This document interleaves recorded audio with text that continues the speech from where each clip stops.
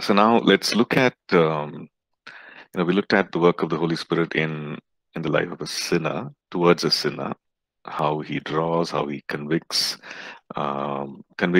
several things: sin, Christ's righteousness, judgment, and so on. And also we saw that the Holy Spirit testifies about the Lord Jesus. He's a witness of all the things that has happened, and he testifies. He exalts, he glorifies Jesus.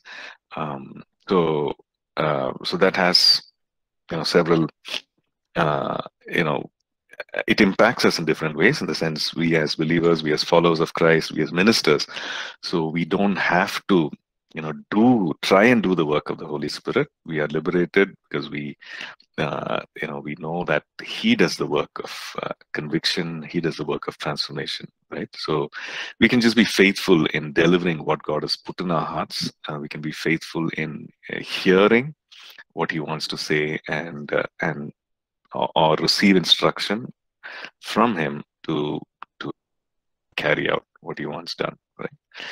Now let's look at chapter 8, which is the work of the Holy Spirit in a believer's life. Now this is well applicable to all of us, and so we start right from the day we accepted the Lord Jesus, when we came to him and received him and as Lord and Savior.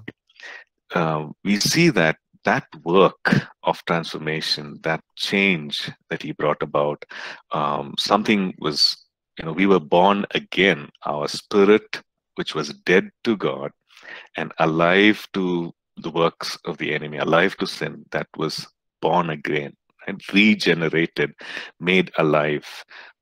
So that work was done by the Holy Spirit.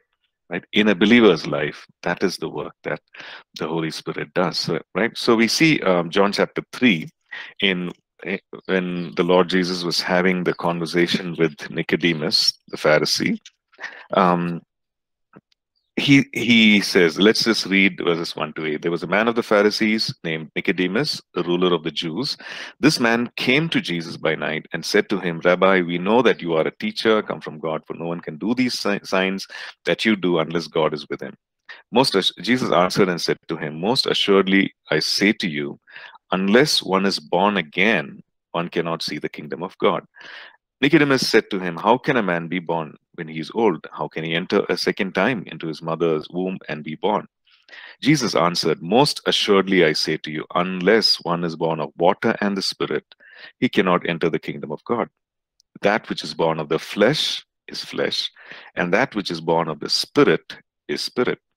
Do not marvel that I said to you, you must be born again. The wind blows where it wishes, and you hear the sound of it, but cannot tell where it comes from and where it goes. So is everyone who is born of the Spirit. Okay, and then they continue on with their conversation, right? And so we see the Lord Jesus explaining, about who can see the kingdom of God. He says, unless a person is born again, they cannot see the kingdom of God, experience the kingdom, right? And then he says, what is born again? He goes on to explain, unless one is born of flesh and the Spirit, he cannot enter the kingdom of God, right? And he says, that which is born of the flesh is flesh. So he's contrasting between physical birth and spiritual birth. So he's telling Nicodemus, I'm actually talking about a spiritual birth, and because we know that what is born of the flesh is flesh, and what is born of the Spirit is spirit, right? And then he goes on to say that don't marvel that I said you need to be born again, because just like how the wind blows, we can't tell where it comes from, where it goes, but you can the effect of it. Right? I'm just paraphrasing here. The effect of it. So is everyone who's born of the Spirit. Now that is the work of the Spirit. I know we cannot explain it, but you can certainly see the effect of that work, right? So he's contrasting between that which is of the flesh, that which is of the Spirit. He says that which is born of water, unless one is born of water and the Spirit. Verse 5. he cannot see the kingdom of God. So water normally represents that verse. When we look at verse 5, okay, that sometimes people say or interpret it like maybe it's talking about water baptism, right? So uh, we know that water baptism cannot save a person, but when a saved person takes or is baptized in water because of the conviction, because of the inward change, because of uh, the conviction, right? So it's a sacrament in the church, and which means it's a it's an act. You can call it a spiritual act, a religious act, a physical act that is laid out by Christ. But that act does not save us, but it's actually a declaration of what has already happened, right? So here, when he's saying is that which is born of water and the Spirit, so it could either mean that which is born of the flesh is flesh, right? He's explaining, he's contrasting, so he's saying, and water, a natural element, so it could be physical birth and spiritual birth, that which is born of water and the Spirit. Right? You are born of water, you are physically there, but you need to be born of the Spirit. So that, right? But we also see that it could signify, it could point to the fact that a person is born again by the water of the word, referring to the work of the Holy Spirit again, or the work of the quickening work of the Word of God in causing a person to be born again. Like for example, if you look at 1 Peter 1 and verse 23, right, that it talks about how we are born again by the incorruptible Word of God. Okay, so a person is born again by the incorruptible Word of God, and the Lord Jesus says in John 15 and verse 3, you are clean because of the words that I spoke to you. Because of the word that I spoke to you, you are clean. Okay.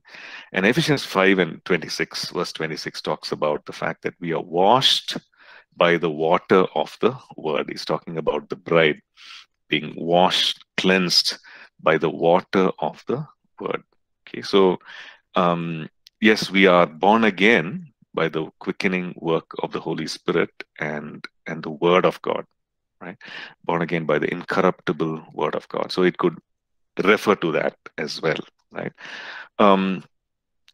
So Titus 3 verses 4 and 5 again talks about the work of the Spirit, regenerative work of the Spirit in bringing us in the work of a new life or being born again, right? So, verse Titus 3 and verse 4. But when the kindness and the love of God, our Savior towards man, appeared, not by works of righteousness which we have done, but according to His mercy, He saved us through the washing of regeneration and renewing of the Holy Spirit.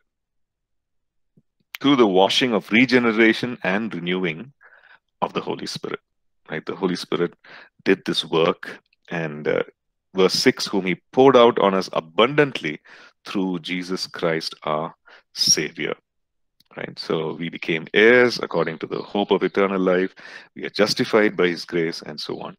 So verse 5, not by works of righteousness we have done, but according to His mercy He has saved us. Okay, this is also, yeah, I think that's what you asked, no, John. That John 3 verse 5. Does this also mean water baptism? Okay, John 3 and verse 5. John 3 and verse 5 is what we saw, that contrast between physical birth and spiritual birth. And Titus 3 verses 4 and 5 also talks about the work of the Holy Spirit in renewing and regeneration. So it does not talk about water baptism as such, John, because water baptism we know is a physical act, but it has, of course, it has spiritual significance. But it's more of a declaration of the death, burial, and resurrection, right? Like when we look at Romans chapter 6, Romans 6. talks about 6 and verse 3. Do you not know that as many of us as were baptized into Christ Jesus were baptized into his death? We were buried with him through baptism into death, and just as Christ was raised from the dead by the glory of the Father, even so we should also walk in the newness of life. So he's referring to the death, burial, resurrection. So the old me is, it's an indication, it's a declaration of my death, burial, and resurrection, and I'm walking in the newness of life. So these two scriptures, John 3 verse 5 and also Titus 3, do not refer to water baptism, right? But it's referring to the born again work of the Holy Spirit, the work of the Holy Spirit in regenerating, in renewing us, right? Okay, Pastor. Yeah, okay. I know, I've also heard, like people teaching about that, that the water somehow, but we know that, I think, where does it say? Where Peter says, I think he says, we know that it's not of the washing of the water of the filth, there's no physical, there's nothing in the water. But it is a proclamation that, that you belong to Christ, that your old man is crucified with Christ, just like communion. It's a very powerful proclamation. It's a proclamation to the enemy. It's a proclamation to the people, and it's you're declaring what happened on the cross, and the fact that what happened on the cross is affecting you. You're declaring that, and because of that, it has, of course, spiritual significance. There is, some of the strongholds are broken, and people have testified, right, saying that, I came out of. I remember hearing one testimony. I came out of the baptism tank, and from that time, all addictions. He was addicted to smoking, and he would feel terribly guilty about it, and as a believer. But after that, it was a declaration of the full and final finished work of the cross, and the fact that that what impact it has on you, on the enemy, and so on. So we hear testimonies of that. So there is a spiritual significance to this particular act. So we can't downplay that, right? So water baptism, communion, the Lord's table, right? But these verses, typically, when you look at this text, it does not refer to water baptism. It talks about the work of the Holy Spirit in regenerating a believer, working and bringing a believer, causing a believer to be born again. So that's the thing, right? Okay. Okay, let's look at a few other scriptures. What does the Holy Spirit do? Okay, now that a person is born again, what does the Holy Spirit do? Okay, so Galatians 4, and we also look at Romans 8. Okay, Galatians 4:6. And because you are sons, God has sent forth the Spirit of His Son into your hearts, crying out, Abba, Father. Therefore, you are no longer a slave, but a son. And if a son, then an heir of God through Christ. Okay, so the Holy Spirit cries out, the Holy Spirit, Spirit of His Son, into your hearts, crying out, Abba, Father. Okay, therefore you're no longer a slave, but a son, and if you're a son, you're an heir of God. So this is what the Holy Spirit does in us. Okay, Romans 8 again brings it out clearly. Brings out some more clarity to that same thing about the Holy Spirit in us. Making us sons, or giving proof that we are sons and heirs of God. Romans 8:15 says, "For you did not receive the spirit of bondage, again to fear, but you received the spirit of adoption, okay, by whom we cry out, Abba, Father." Okay, the Spirit Himself bears witness with our spirit that we are children of God. Wow, so this is the thing. So the fact is that the Holy Spirit, now the person has made a decision, he does the work of regeneration, there's transformation, a person is born again. And the Holy Spirit testifies, bears witness with our spirit that we are born again, that we are sons of God, and that we are children of God, right? Sons and daughters of God, children of God. So, so this is the work that the Holy Spirit does. So, even though there need not be, people to give you strong reasons and say, you are a child of God, and you may not, we may not really, understand the how the workings of it, but there is a strong conviction, there is a revelation, uh, uh, an assurance in our hearts that we are children of God. And how does that happen? Right? Like, even looking at my own life, I did not have any, the scriptures to say that I'm a child of God, but I just knew, this sense of knowing that you are a child of God, the sense of knowing and the assurance that you're a child of God, you're a son and daughter of God, is brought about by the Holy Spirit. Right? So this work in a believer's life, who has maybe just put the trust in God, who's just become born again, or maybe has become born again, and this work is done by the Holy Spirit. Okay, so yeah, so I think there's a question by Robert. Is there any right age to take baptism? Well, no, because only thing is that like Philip says, to the Ethiopian eunuch in Acts chapter 8. So he's just born again. We don't know how old he was. Probably whatever, 30s, 40s. We don't know. But Philip just asked one question there. It's in Acts chapter 8 and verse. I think it's. Verse 36, 37. Now, as they went down the road, they came to some water, and the eunuch said, here is water. What hinders me from being baptized? What stops me from being baptized? In other words, he's asking me, is there any, can I take baptism now? Is there any limitation why I should not take baptism? So, why I should not be baptized in water? Then Philip answers, and he says, if you believe with all your heart, you may. Okay. If you believe with all your heart, you may. And what was the eunuch's response? He said, and he answered and said, I believe that Jesus Christ is the Son of God. And so they go down, and he gets baptized. So that is the thing. So, well, what is the right age? There's nothing specified in Scripture. But if a person believes that Jesus Christ is the Son of God, and if they have received Christ, if they are born again, then they can be baptized, right? I think another reference would be Acts chapter 3 itself, where Peter talks about, Acts chapter 3, I think. At the scriptures that we saw just now, 38, 39, and let me just get that verse.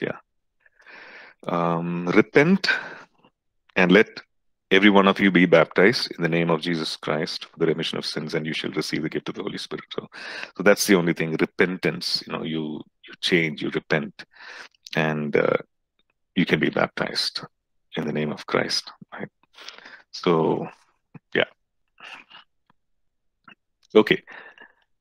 So then we look at the fact that the Holy Spirit brings this, this understanding, this knowing in our hearts that we are children of God. He also gives us the assurance, right? The assurance, the sense of the comfort and the assurance that we are born again, that we have received salvation. Okay, so we see that in Romans chapter 8, the verses before that, what we saw just now. We looked at 16, verse 14. For as many as are led by the Spirit of God, these are sons of God. Right? And then again, the Holy Spirit, verse 16, bears witness with our spirit that we are children of God. So he bears witness that we are children. He gives us that assurance in our hearts that we are children. Okay, let's look at a couple of other verses. 1 Thessalonians 4 and verse 8. Um, okay, 4 and verse 8. Um, let's just read a little before that. For God did not call us to uncleanness, but in holiness. Therefore, he who rejects this does not reject man, but God, who has also given us his Holy Spirit. Well, this is not a direct reference to the assurance of salvation, but also, but he's talking about sin. He's talking about not living in lust like Gentiles who do not know God. But he says, you reject this, then you are actually rejecting God, and God has also given us His Holy Spirit. So this is not a direct reference. Let's look at another scripture, 1 John 3, verse 24.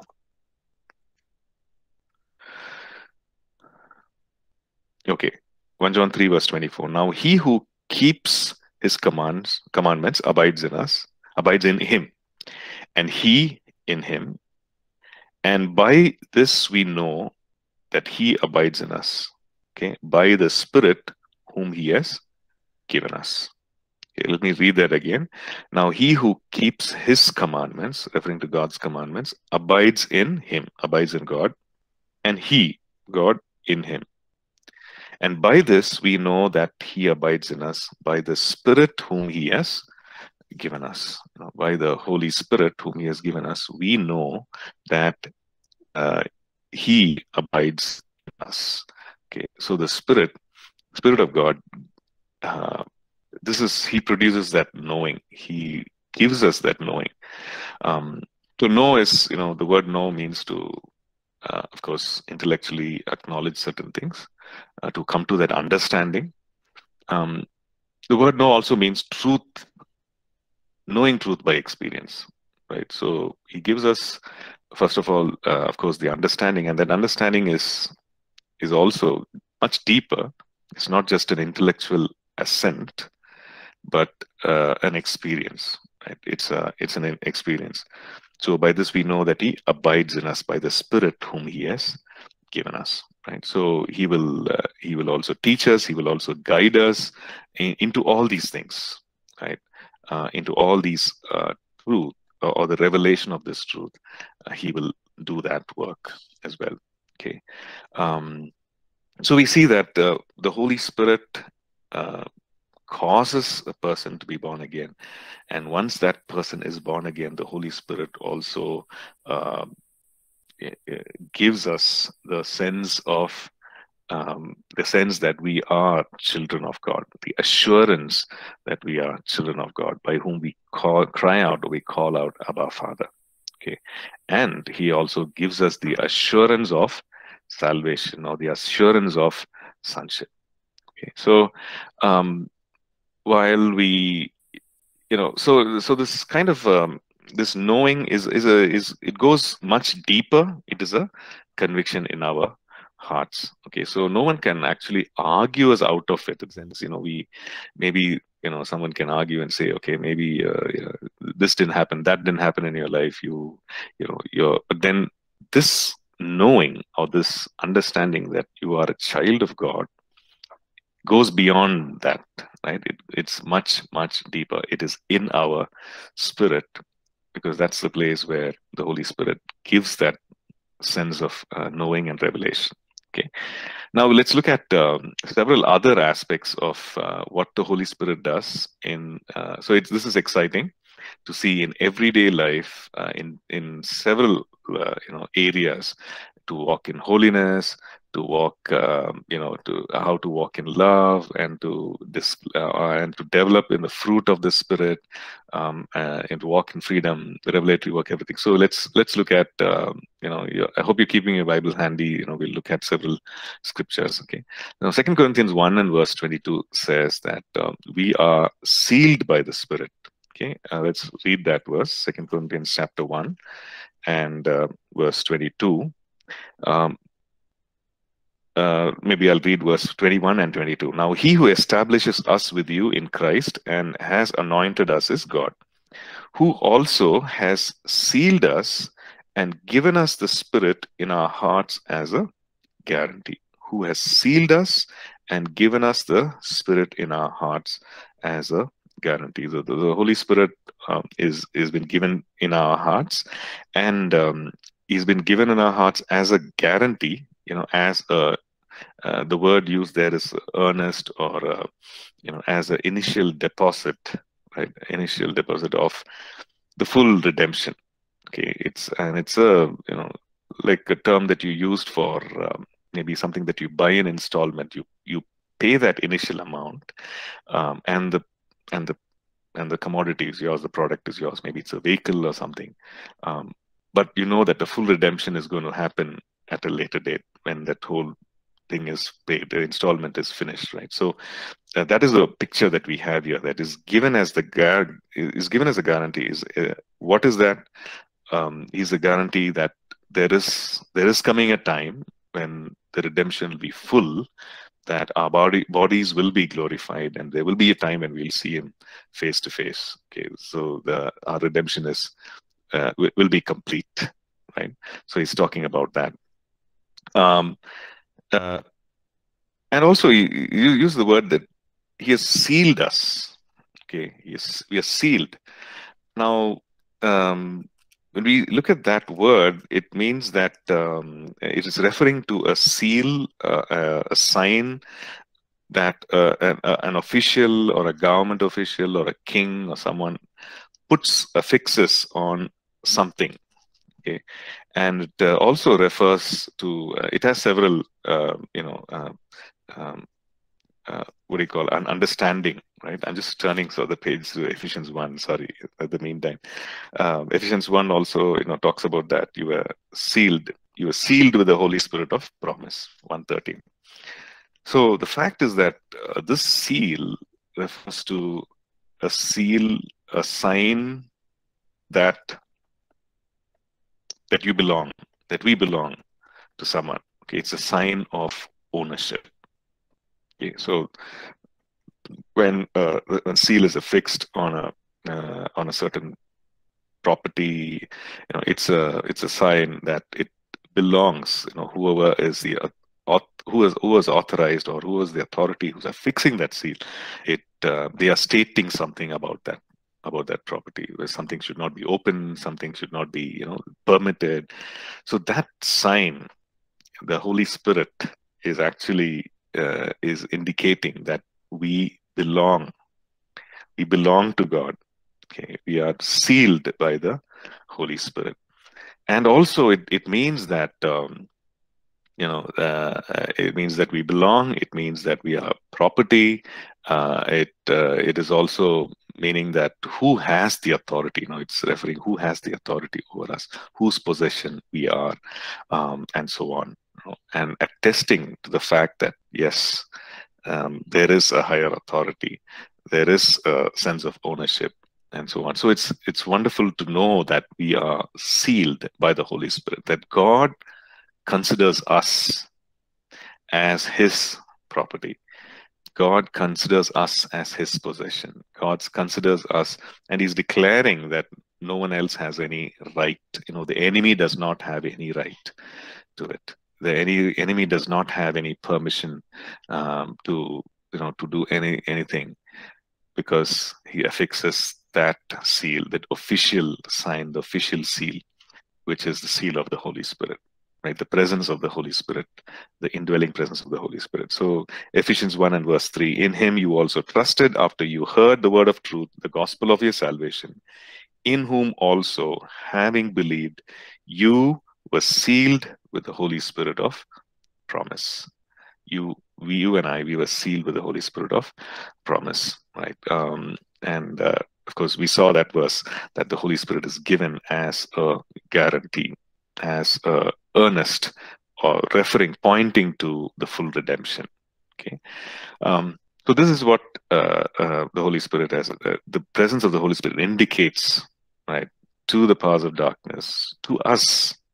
So we don't have to Sometimes we do that, but we don't have to. We don't have to wallow in self-pity. We don't have to, walk disheartened, right? Because we belong to Jesus, right? We belong to Jesus. We are His purchased possession, and that gives us a sense of belonging, right? We belong to Him. It's not like we are orphans. It's not like we are abandoned, but we are connected. We belong to Him, right? And He has the authority over our lives. So that's a wonderful thing, right? Okay, so let's look at some of the other aspects. Okay, um, Romans chapter 6, 7, and 8. Okay, Galatians chapter 5, Galatians 6, 8 talks about the work of dying to the flesh, or putting to death the work of the flesh, crucifying the flesh, which is done by the Holy Spirit. Okay, so let's okay, so we won't read through the whole chapters. You can do that, but let me just pick out a few verses. Okay, Romans chapter 6. Okay,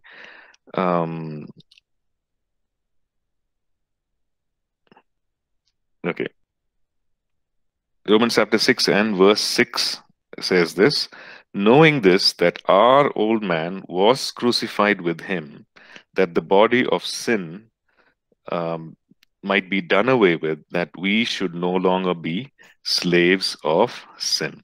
Okay, and of course, in Romans 6 and verse 13, do not present your members as instruments of unrighteousness to sin, but present yourself to God as being alive from the dead, and your members as instruments of righteousness to God. For sin shall not have dominion over you.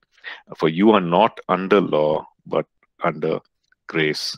Okay, and several other things about presenting ourselves to God, about the work that He did of regenerating us, because we were baptized into His death, right? The death of Christ. So we see that. Then in verse, you can read through chapter 6 and 7, which leads up to chapter 8, and this is what He does. Starting from chapter 6, talking about the reality of being born again, of being dead to sin and alive to God. He brings us to chapter 8. Now, the law of the Spirit of life in Christ, chapter 8 and verse 2, the law of the Spirit of life in Christ Jesus has made me free from the law of sin and death. For what the law could not do, in that it was weak through the flesh, God did by sending His Son in the likeness of sinful flesh. On account of sin, He condemned sin in the flesh. Okay, now when we go to verse 9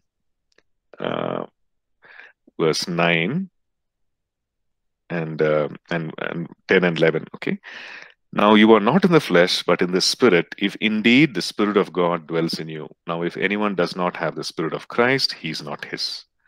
And if Christ in you, the body is dead because of sin, but the Spirit is life because of righteousness. Okay, and verse 11, but if the Spirit of Him who raised Jesus from the dead dwells in you, He who raised Christ from the dead will also give life to your mortal bodies through His Spirit who lives in you. Therefore, brethren, we are not debtors to live to the flesh, to live according to the flesh. Verse 13, if you live according to the flesh, you will die. But if by the Spirit you put to death the deeds of the body, you will live.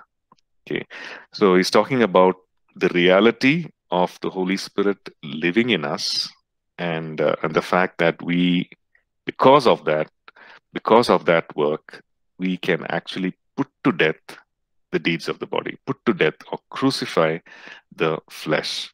Okay. Typically, particularly, verse 9, you are not in the flesh, but in the Spirit, if indeed the Spirit of God dwells in you. And then verse 13, if by the Spirit you put to death the deeds of the body, you will live. Okay. So this work of crucifying or or bringing an end to the work of the flesh. Okay, putting to death the work of the flesh is by the Holy Spirit. Okay, but if you look at it, you will see that it is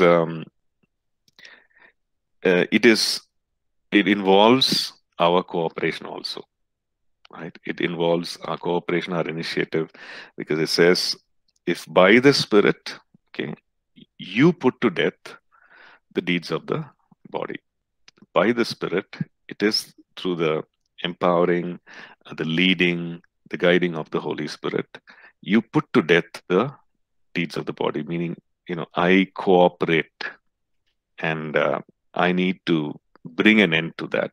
But it's by the empowering, by the understanding, and by the leading of the Holy Spirit. The Holy Spirit will, prompt us. He will he will empower us. He will strengthen our will to say no to the works of the flesh. But we need to walk in line with it. We need to put or bring to an end, make a choice. Say yes when we have to, say no when we have to. So make a choice, make a decision to bring an end to the deeds of the body. And then he says, you will live. Okay. So the crucifying work of the flesh. Okay. Romans 1 and verse 4 says, let's just read maybe verses 3 and 4. Concerning his son, Jesus Christ the Lord, who was born of the seed of David according to the flesh, and declared to be the Son of God with power according to the Spirit of holiness. Okay, so he is the Spirit of holiness. He works, he does the work of bringing holiness into our lives. He does the work of bringing us the knowledge of holiness, and also empowering us to live a holy life. Right? In other words, he does the work of perfecting holiness in us, and we see that declared to be Son of God with power according to the Spirit of holiness. He's called the Spirit of holiness. So he does that work in the life of the believer. Okay, Romans 15 and verse 16. Romans 15 and verse 16. Paul saying, nevertheless, brethren, verse 15.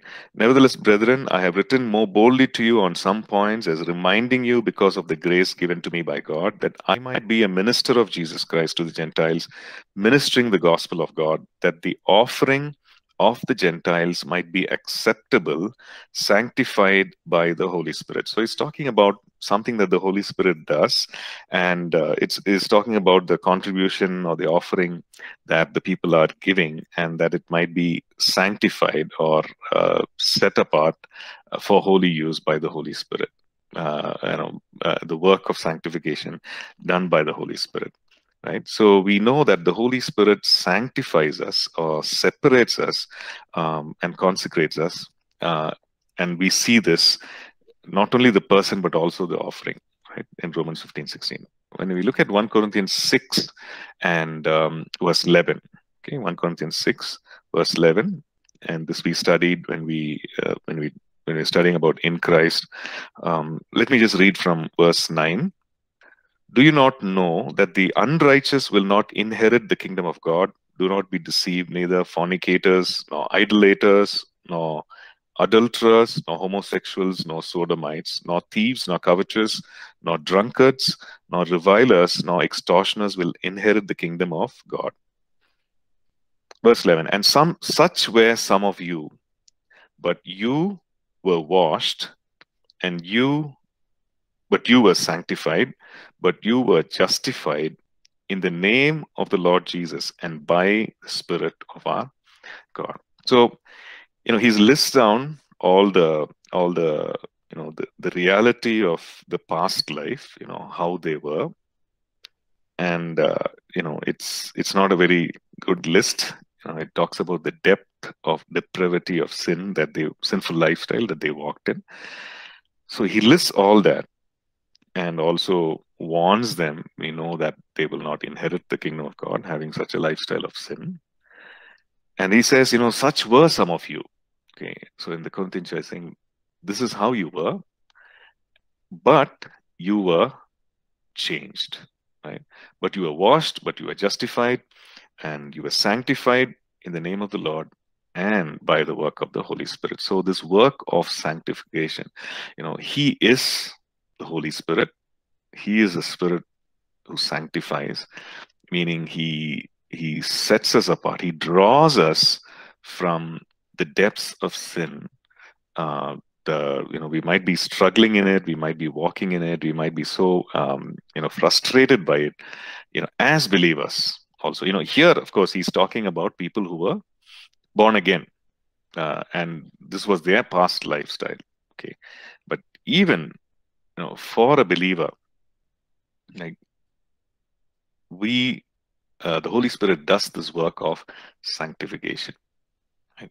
Even if there are, something to do with the world, something to do with the flesh, something to do with these kinds of things, any kinds of addictions or anything, the Holy Spirit draws us out, separates us, and gives us, the knowledge of righteousness and holiness and the beauty of it, and causes us to walk in it. Right? Um, you can refer to the other scriptures also there.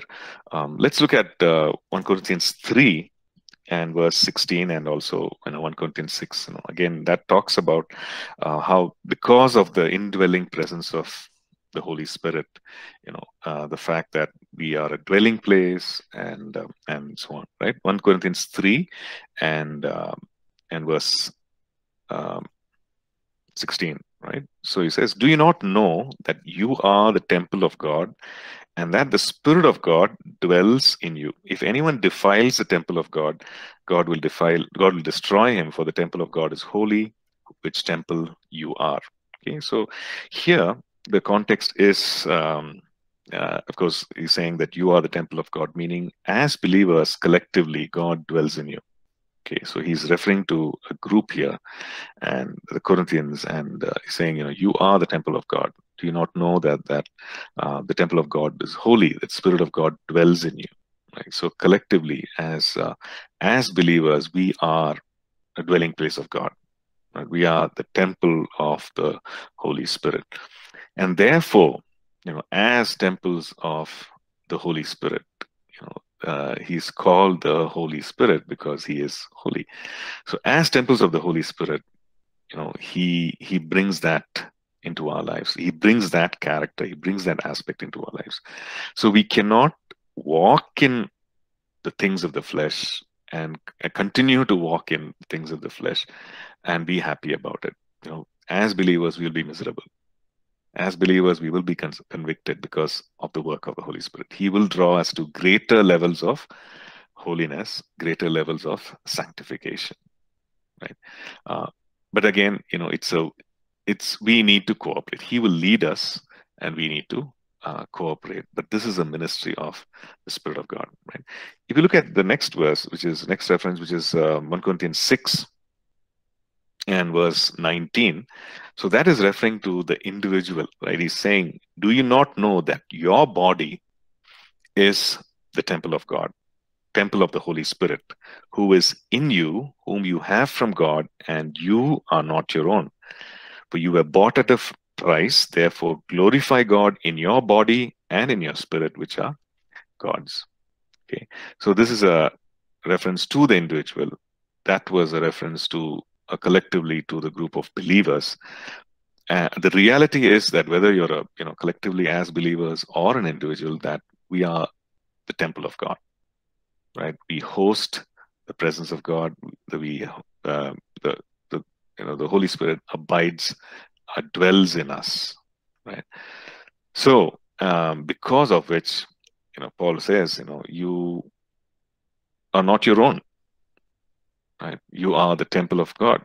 You are a temple of the Holy Spirit, and you were bought at a price. You are not your own. Therefore, glorify God in your body and in your spirit, which are actually God's. Right? And you have the Spirit dwelling in you. Right? So that's a great revelation, a great understanding, and for us to walk in holiness. And also for us not to be self-deceived in any way when it comes to the work of the flesh, when it comes to things of the flesh, right? Many times we give ourselves reasons. We give ourselves strong reasons that, hey, it's okay, right?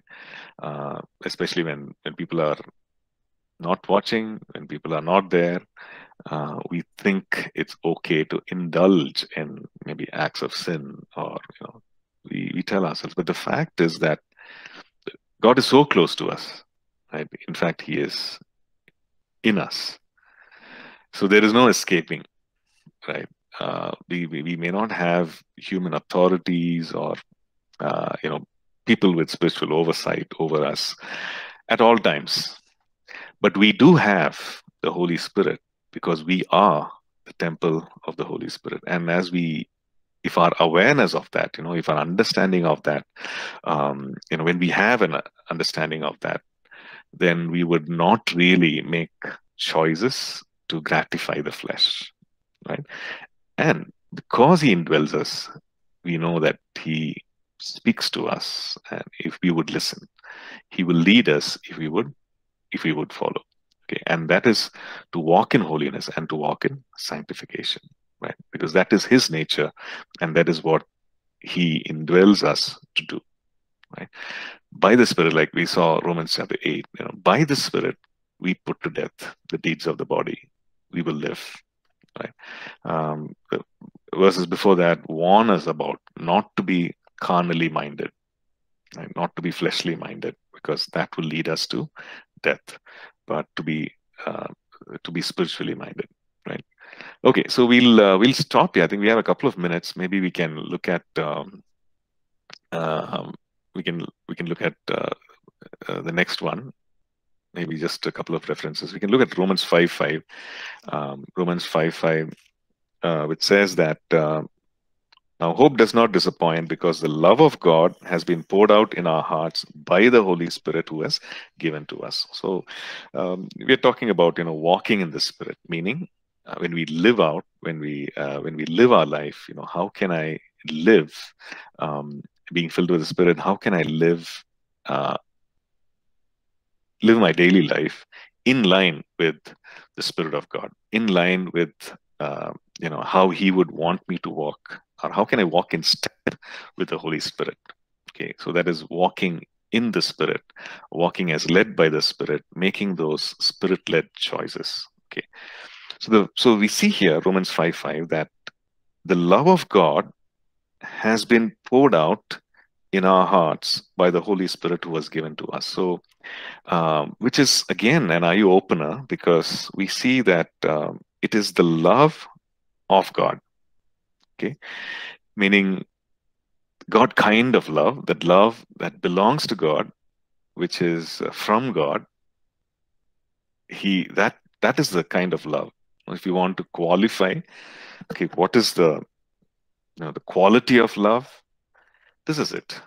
What we see in 1 Corinthians 13, right, which was read out at most of the weddings, right? That is love that is patient and kind, and which does not parade itself.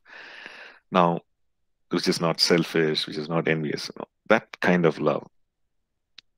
The God kind of love, what has happened? The Holy Spirit, He brought into our lives. It has been poured out in our hearts by the Holy Spirit who was given to us. Okay, so He has brought that God kind of love, not the man's love, but God kind of love, which is unconditional, which is the agape kind of love, which is in spite of love, right? It says the love. It says I care for you, I love you in spite of. That's the kind of love, and that's the kind of love He has brought into our hearts. Now, the reason is that we would walk in that love, right?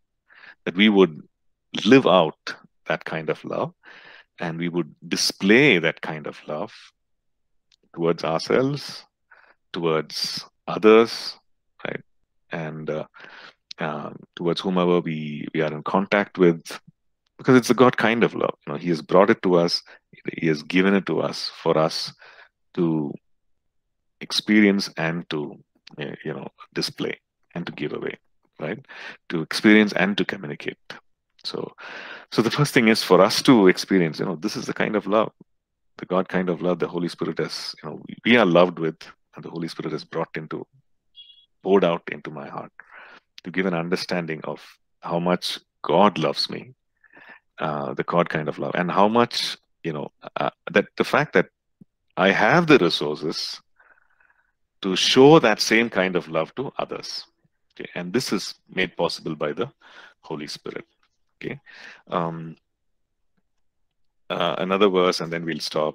Okay, we're already out of time. Okay, so we'll stop here, and then we'll continue in the next class. Okay, just go through the notes. We looked at a lot of scripture today, so it'll help if you can just go through some of these verses, and which gives us a greater depth of meaning and understanding about the work of the Holy Spirit in our lives, right?